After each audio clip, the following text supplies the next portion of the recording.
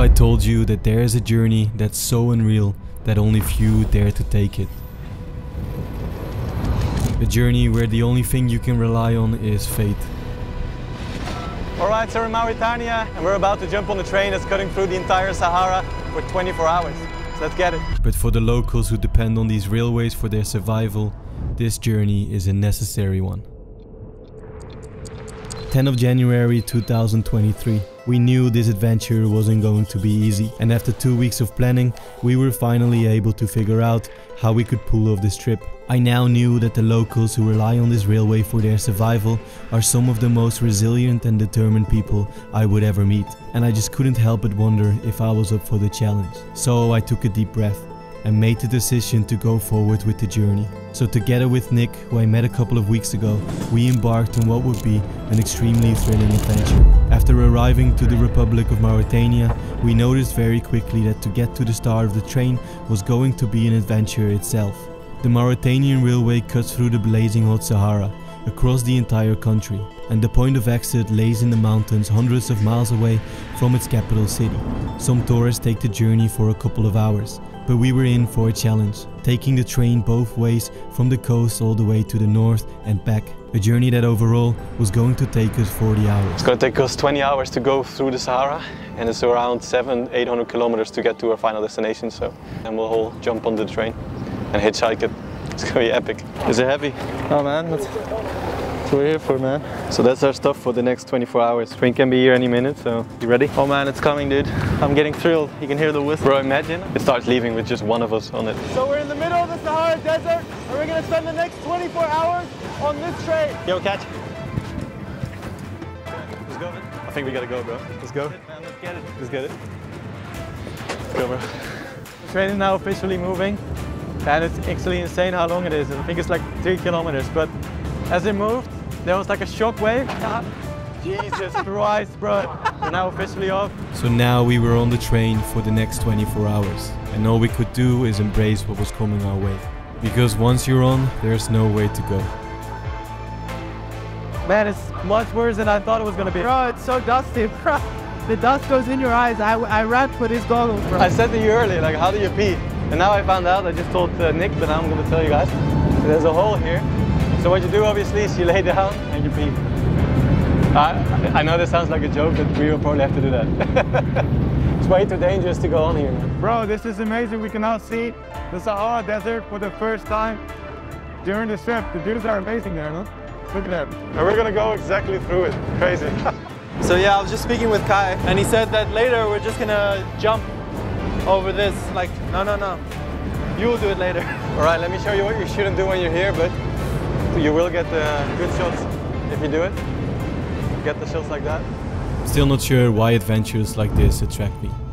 On one side they're nerve-wracking, but on the other side something just draws me to them. I guess it's the excitement of it being a bit hardcore. I don't know if we can even put that in a YouTube video, crossing this. I think it's fine.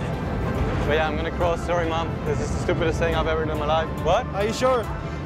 Yeah, it's fine. And then you look down and you're like, fuck, that's not fine. It's like crazy. As you sit on the train, the vast expanse of the Sahara stretches out before you, the sun beats down and the golden sand seems to go on forever. As you gaze out at the endless dunes, you can't help but wonder what mysteries and adventures lie hidden beneath the sands. And as we journey through the Sahara, we will also be treated to some of the most breathtaking night skies you will ever see. Mate, when coming here, I never expected to see this many stars. You see the entire Milky Way. And sitting down and looking at the sky called for having some deep conversations. Because here, far from the light pollution of the cities, the desert offers some of the most clearest and darkest skies on Earth.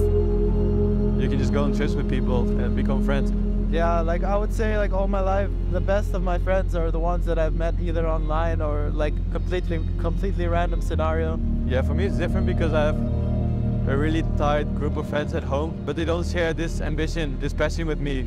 So they're my best friends, but then through this passion I've met like all their best friends as well. Yeah.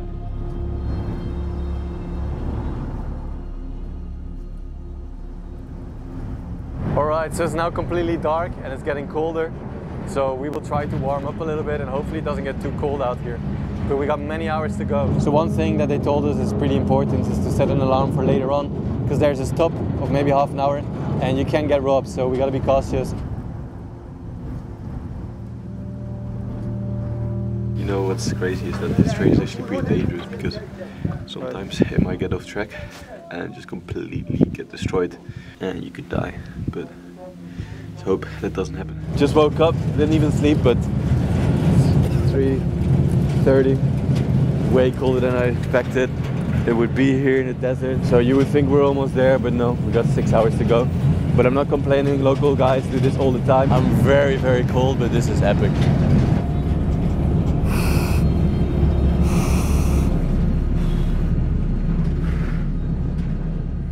We then finally, after a long and cold night, arrived, right when the sun was rising. As our first journey on the Mauritanian railway comes to an end, it is hard to believe that so much has happened in just 30 hours. Through the eyes of the locals, who call this harsh and unforgiving place home, we have witnessed the strength and resilience of the human spirit. We have seen how the Mauritanian railway serves as the backbone of the Sahara, providing a lifeline for those who depend on it for their survival. And through the small interactions with these strong and self-sufficient people, I have yet again come to understand the importance of gratitude and perspective. However, we yet didn't say goodbye to the Mauritanian railway and the Sahara Desert, as we still had 30 hours to go. I'll see you in the next vlog.